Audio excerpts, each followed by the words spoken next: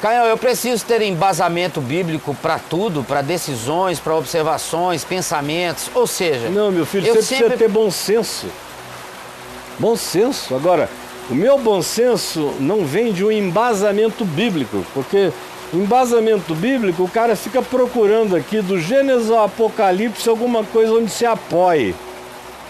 Nem que seja para fazer besteira. E aqui, assim, fora do contexto antecedente e imediato e fora do espírito do Evangelho de Cristo, você encontra base bíblica para matar sua mãe, seu filho, sua filha, para ter quantas mulheres você queira. Para matar teu amigo, para pegar a mulher dele. Para matar teu amigo, pegar a mulher dele. Isso aí tem base bíblica. Não, meu amigo, para com isso. Você tem que ter evangelho.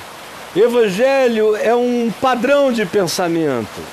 O Evangelho é a matrix fora dessa matrix. É a matrix de Deus, é a matrix de Cristo fora dessa grande matrix bíblica.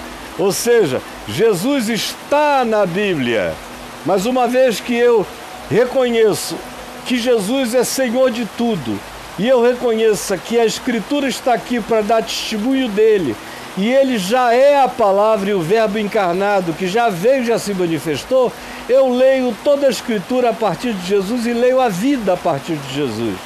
E Jesus não me dá uma constituição de mandamentos, ele me ensina um espírito, ele me ensina um olhar, ele me ensina qual é a referência, ele me dá as bases de avaliação, ele me dá os parâmetros primeiros e últimos, as referências de significado, eu aprendo em Jesus e no Evangelho.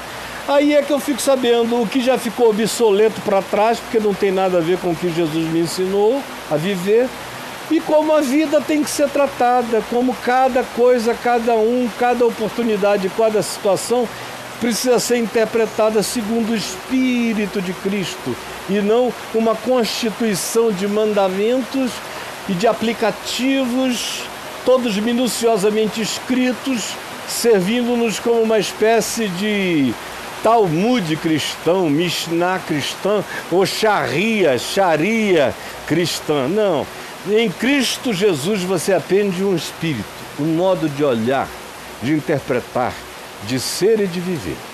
Aí eu teria um trilhão de coisas a falar, mas eu aconselho você a entrar para o meu curso Reconexões e ir lá fazer depois do Reconexões, fazer Jesus a chave hermenêutica, para você entender o que eu estou falando aqui com abundância de compreensão, tá bom?